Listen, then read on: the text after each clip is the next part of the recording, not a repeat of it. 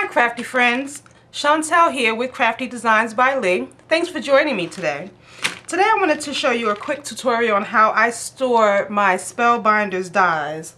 I found that when the dies come in the package like this, and they are adhered onto the back of the pamphlet that tells you how to use it with a little bit of tape. And what I found is that over time this tape starts to wear out. You know, the more you take the die cuts off and put them back on, the tape starts to wear out. So I wanted to find a better way to store my die cuts, because I figured, you know, over time this here would no longer be helpful for me to store my die cuts. So what I did was I went to Michael's, and looking around in there I found this magnetic sheet paper, and it comes in a 9" by 12" size, and this is what it looks like on the one side, and then the other side is the magnetic strip here, and it's a long sheet of paper, and this is what I have left. So this is what we're working with today. It was very inexpensive and it cuts super easy, and I was able to take all of my die cuts and put them in the packaging that way, and it's easy for me to keep up with them. So this is what it will end up looking like. I just took some very sticky tape.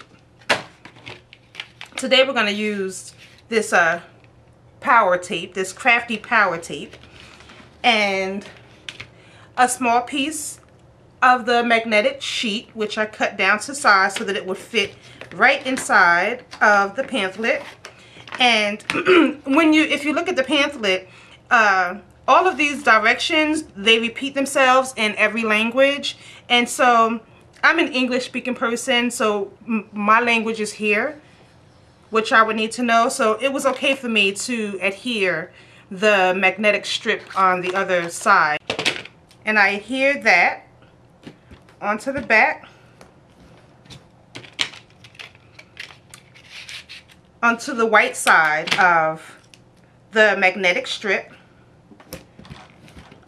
And I just take and put quite a few sheets across the strip, and make sure that I have nice, good, even coverage so it will hold strong in the booklet. I take and pull off those tabs.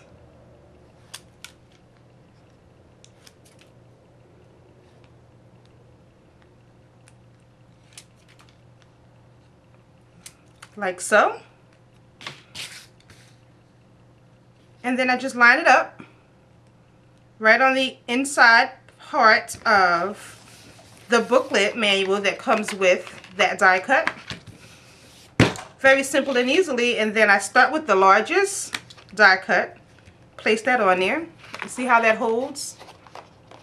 It doesn't fall out. Perfect. And then take the rest, line them up in the middle, making sure that I can, you know, have them evenly spaced so that they'll all fit, which they will, because they're designed to fit inside of one another. Get them all in there, and there you go. And then I can take this and close it up, and my die cuts are safe and secure inside of their packaging. I am reusing the packet, you know, the sheet that it came in. I removed that tape on the back because I no longer need that tape there. And then I can take this and store it in my bin with the rest of my die cuts. And then they just sit right down in there like that. And then I can come here and pull a die cut if I need to use a die cut. And I can easily see on the front of the package which die cut it is.